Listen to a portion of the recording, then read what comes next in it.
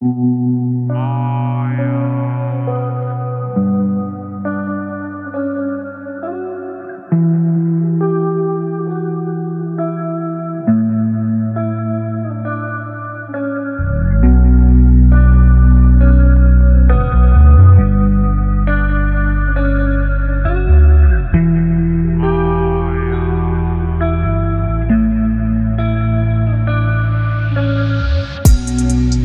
video. And guys, thank you so much for being there for me. I don't know. Thank you so much for subscribing, like, and leaving a comment below. And many people have reached out and asked me a lot of questions, and I apparently tried to follow up some stuffs. And I wanted to talk about the real procedure back home. And I thought it would be nice if I give you some updates that's really happening down there back home. At the moment, I cannot say much about other people. I can only follow up from my country, which is Kenya. And I'll try to follow up also for the other people, other countries, if I can. I'll always update you guys. So I was able to get some information about the current procedure of how to get to get your way here. And guys, at the moment the procedure is really lengthful. It's a long procedure due to the COVID situation. And okay, don't mind me, I have me, I always have my notes down here. I always try and do good for you guys. So before I continue, don't forget to like, comment, and subscribe, and please share. Tell a friend to tell a friend, and let's grow, guys. Thank you so much. And if you're new, I love you guys, and you've always been here, Manze. I love you all. So let me go straight to the point. So the procedure right now is so lengthful. Is really due to COVID restriction. They're really taking things so serious, and due to this what is this called, upcoming World Cup for Qatar. So they're kind of trying to be careful not to get also like lockdown and all that. So they're kind of taking things so serious. So please, when you want to come here, try and get an agent who is certified, because right now things are getting so worse. You're getting conned, and people are trying to get advantage from you guys and lie to you, and you end up getting conned and your money gets lost. So what is required? You required a passport, as always. Definitely, if you're going to another country, definitely you need a passport, and a good conduct. And about the good conduct, it must be taken to Ministry of Affairs, Foreign Affairs in Kenya. So once you get your good conduct, it must be taken through Ministry of Affairs, Foreign Affairs in Kenya, to be tested. And that costs 200 Kenya shillings. And mostly this is the agent who does this, just to get any, how will I say, just to be checked. It's a must. It has to go through that process. It costs 200 shillings. Then you have to give your agent to take the what is this called, the good conduct after it has been attested, to the embassy of which the country you want to go to be attested again, which takes 3 days or a week or something.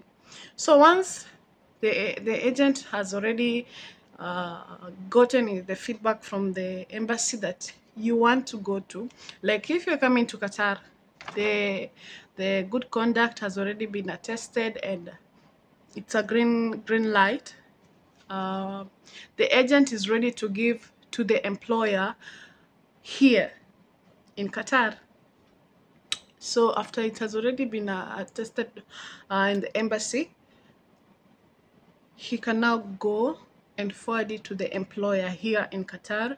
And after that, by the way guys, you have to be vaccinated. So you have to, before you do anything, you have to be vaccinated. And by the way, it's like a plus. once you're vaccinated, things are really like good for you. It really goes so fast. So vaccination is a must, and it kind of uh, makes the process fast. The other thing, the thing for the employer needs from you, the vaccinated, your CV, and good conduct. There are three things that the employer will need: is the vaccination proof, and then your CV, and then a good conduct. Guys, about your CV, obviously right now even you don't make it, is your agent who they do have those samples of CVs. They only ask for your passport and a full not yeah, for your passport, and then you're kind of photoshopped in a body and all that stuff, you know. Yeah, so they do all for you. But if you're really looking for a better job or something, you'll make your own CV or something. So all the employer needs is just vaccination proof, your CV, and your good conduct.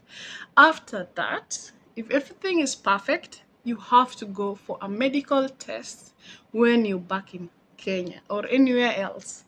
You have to give a vaccinate medical test, and mostly they have a specific branches you have to go to, and you get tested. I think at the moment it is 15K or 3,000. I'm not sure, but I guess it's around that range. So after that, when everything is perfectly done, your CV is checked, your vaccination check, your good conduct check, and the medical test is perfect and all is green to go. Now the employee from here Qatar will apply for your visa. You get everything, and then you get your flight. Obviously, when you get your flight, 24 hours before, you have to do your is it, wait a minute, it's a PCR test 24 hours before, and after that you're welcome to Qatar. So guys, just know right now things are hard. Things are getting so long, lengthful because of the COVID, and it's due to the World Cup. And if you're really lucky, you can get an easy way in.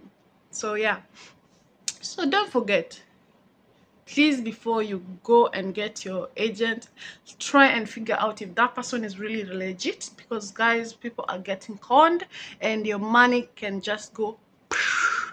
Okay, so further ado, that's all I wanted to notify you guys.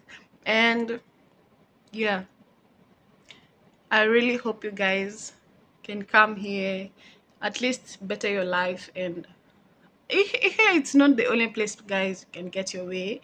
Also, the other countries you can go, like Canada, like Germany, like Dubai, and all that stuff. If you're lucky, all the best, guys. I love you all, and take care. Don't forget to subscribe, like, and leave a comment below. I love you all. Mwah. Ciao, ciao.